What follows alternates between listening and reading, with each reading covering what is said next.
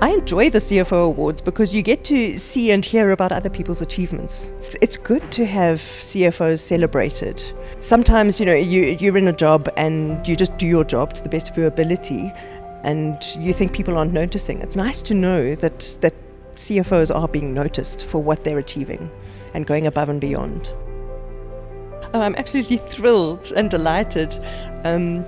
At times it's felt like I've been slogging away and no one's noticed because it's been really tough. Really, really tough to keep a business going with no money. And it's great to get external recognition.